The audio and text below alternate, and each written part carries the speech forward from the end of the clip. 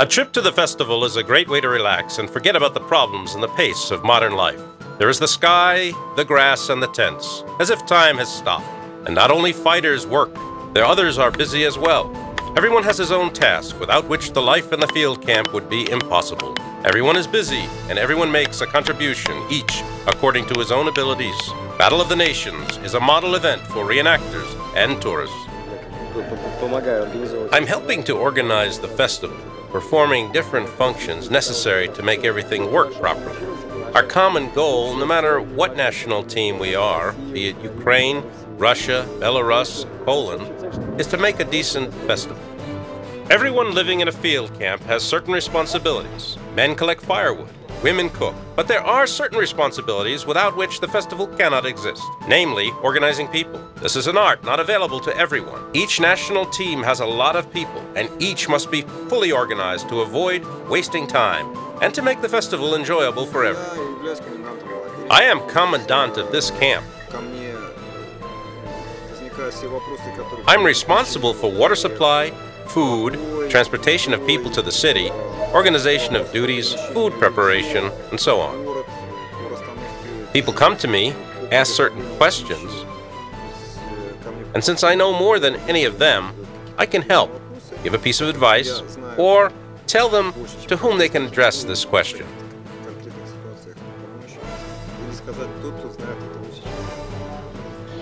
Campers live a prosaic yet unusual life, and the story is visible in every detail and action. Each is carefully recreated in reliance upon museum exhibits and pictorial sources, in clothing, food, sleep, and wakefulness. All historically accurate. Casual spectators see the top of the iceberg, but reenactors know that difficult work stands behind it all. We would like to tell people about the movement of historical reenactment of the Middle Ages and about historical medieval battle because that's the most important component. Because it's a seriously big subculture, as you can see. Hundreds of participants come to this festival, and there are thousands of them all over the world. Those who are engaged in historical reenactment of the Middle Ages and who practice historical medieval battle. And of course, to show the audience, to show people that it's worth their attention. It's worthy of the time spent on it. Not less than boxing or football, and certainly no less spectacular.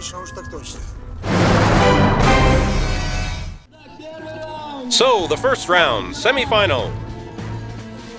The best men are left on the course, the strongest, fastest fighters. They deliver strong blows, trying to find weak points and avoid the blows of their opponents. The fighters are now using long swords, a true knight's weapon, which makes it possible to hit both from the close and long range. But the men do not forget about the clinch as well. Please note that they beat rivals in full force. I recall the fight consists of 3 rounds. Bastard swords allowed to strike hard, and if one fails to evade a stroke, the result could be a knockdown or even a knockout. The score is 4-2. The second round in triathlon is conducted on one-handed swords and with bucklers, small fist shields. Stop! Stop! Fighters separate! The third round, shield sword, finally allows us to determine the winner of this spectacular category. Please note that the Russian fighter's style is offensive, while the Ukrainian is defensive. The fighters conduct a series of blows to overcome the defense, or try to distract with tricks in order to deliver an unapparent but very significant and perhaps a decisive blow. Stop! Fighting on the lists is always observed by spectators and participants of the festival. Vasiliev Ukola, buckler sword, 1.5 minutes of actual time. And here is the final fight between the 2 strongest Russian individual fighters, Ivan Vasiliev and Sergei Ukolov. They are the best of the best. They are unmatchable. They are members of the same national team, but they do not allow this to deter them from giving it their all. Stop! Time! City of Moscow, Ukolov. This is the final fight, the most important one. Who will win? Stop the fight! Let's support the fighters! The fighters are armed with shields and one-handed swords. The third and final round. Strength against strength, experience against experience. The spectators hold their breath. Marshals watch intently the highly technical fight between the two top fighters. Only one will be the winner. This is the most important fight in the duel category. Stop! Time! Retreat to your positions! Each national team has those who fight and others to take care of the camp. There's always a lot of different work to do. On a whole, our delegation is about 70 people, and that includes both the military component and the support team. For nearly 14 years, I have been engaged in fencing and reenactment. Everyday problems of the reenactment camps are special too. I have been many years in our club, over 10 years. It's a classic situation when a man comes to the event with unfinished armor. He simply failed to finish it at home due to some reason. So it has to be finished on the fly, right at the event, using any available materials.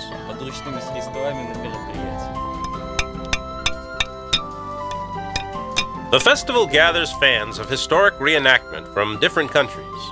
It is the place where you can meet people from other regions. Communication among the inhabitants of the camp is constant because there's free time despite the number of festival events. It's used for talking, exchanging experiences, and making new friends. We know Buchart fighters from all regions of Poland because there are not many in Poland, unlike Russia and Belarus. There are maybe 100 of our fighters dealing with Bucharts on a serious basis, with training and so on. Polish reenactors started practicing Buchart seriously about 5 years ago. The Polish national team is gathered in their camp. Captain Hubert Filipiak is talking to his comrades in arms. They're sharing impressions about the day, analyzing the tournament and the team battle results, and at the same time, trying to solve some organizational issues.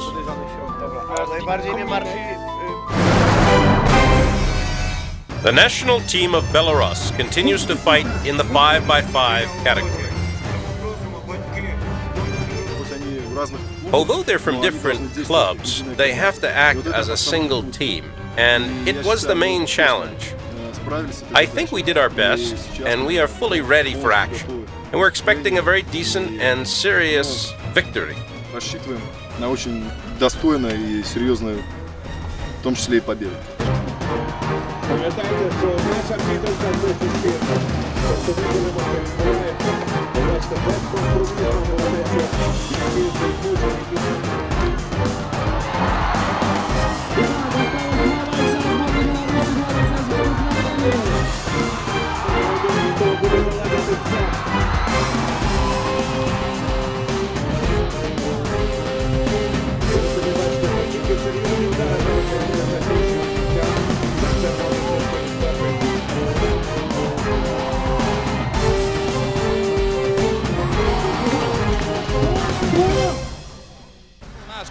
Well, our club Order of the Temple is engaged in the 13th century reenactment. We fight slightly differently. We mainly use swords, shields, and swords, bastard swords. They act a little tougher than we do. It's difficult. We are not strong enough. The national teams of Ukraine and Poland also fought very tough battles, and it was impossible to predict anything in advance. The category 5 versus 5 was difficult for everyone. Russian fighters are in the final now. They had to fight with each other. When you defeat all your rivals, you finally have to fight against your own comrades. Tactically, the Russians are strong, but they are physically strong as well. Not so strong as Belarusians or some Ukrainians, but strong. They are strong and friendly.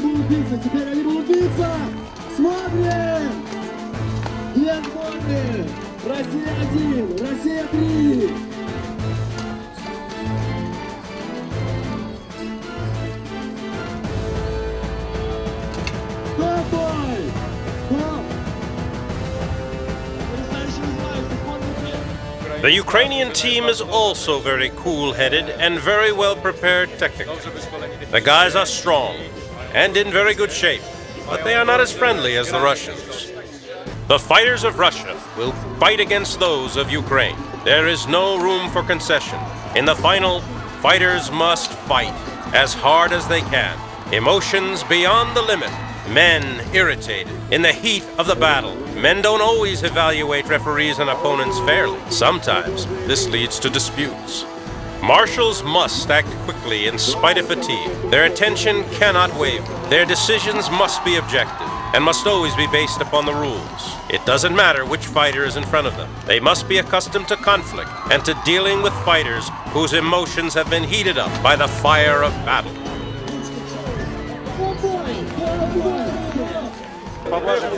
When we try to check some of our tactical actions, we are not allowed to do it.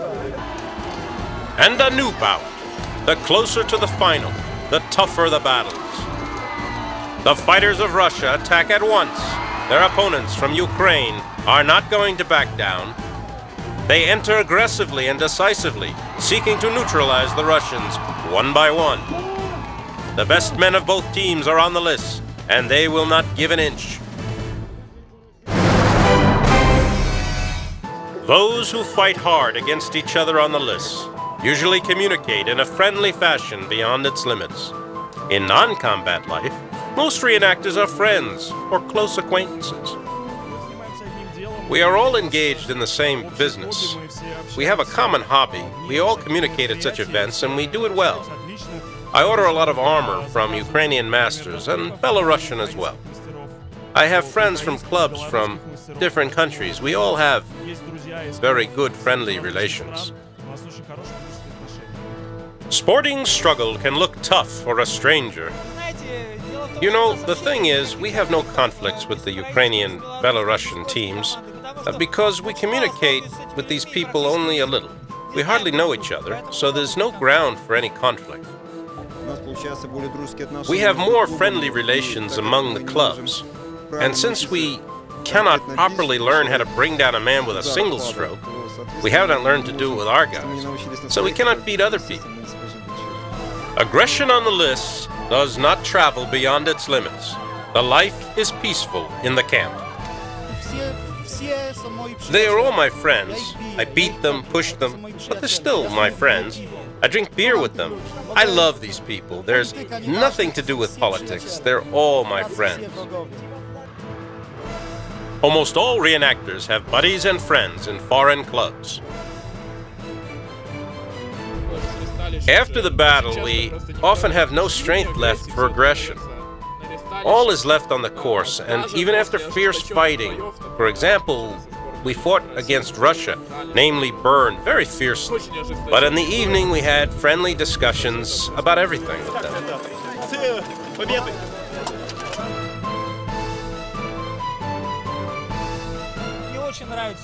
I like the fact that Ukraine has finally begun to practice military historic reenactment. It's very important. Believe me, it's one thing to fight in armor when people dress in bent pieces of iron, trying to beat each other and bring each other down. It's quite another thing when people try to make things that reflect actual historic analogs. It's much more difficult, much more interesting. Just believe me. When a person sees not only the fight as the aim of all this business, but sees a certain gathering and collecting element, namely collecting the right things, that's more important. And the fight comes when it's necessary.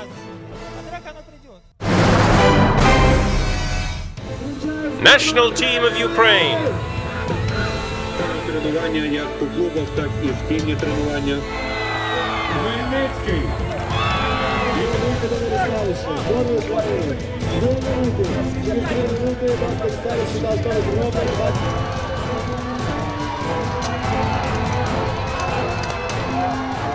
We were divided into 3 phalanges for a 21 versus 21 battle. We had a central and 2 side ones. We gathered opponents in the center and surrounded from the sides. Actually, it's a very common tactic. It's difficult to gather a well-coordinated team for this category. We slept only 3 hours, and we didn't have so much energy as we did on previous days. Maybe that's the reason we lost. But I can't say it was the only reason.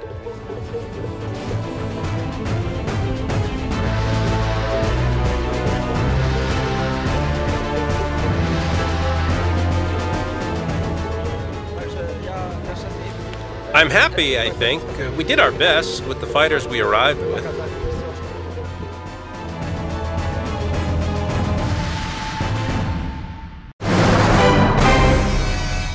The most valuable thing at the festival is communication. Of course, there are meetings, and that makes life interesting, and may even change it completely. People sometimes find that special someone. The romance of campfires, and the nature of summer itself, encourages this. For many, though not for all, such festival meetings end up really important events. But one way or another, people return home with a pleasant memory. When I began visiting historic festivals, I met more friends. But the most interesting thing is that I met friends from different states, different countries. Because such festivals, as you know, attract different nations. There are a lot of good people on Earth, and it would be nice to meet them all. You come to the festival and meet people. It's very nice we have such a big event here. It's always good. I met my husband thanks to the reenactment movement. He wasn't a knight at the time. He was knighted later. I was terribly proud of him. And I was pleased to have the man I love become a knight. I was so young at the time and a novice to the club. Quiet evenings in the open air, busy days on the lists. This is the reality. This is what they love. This is what gives them the energy and the pleasant memories for the future. These people understand each other. They are interested in the same business. They enjoy it together. Several times a year, they come together to socialize, to find out how things are going, to share new knowledge, and to tell old stories. Real lasting friends are made here, and new meetings are found. And when two reenactors form a family, their bond is like that of no other. Well, we met at a historical festival. We are worried for each other, of course, take care of each other, and we understand how difficult our hobby is. It is a special time for a couple who met at the major festival. In this case, it means more to them than anyone else.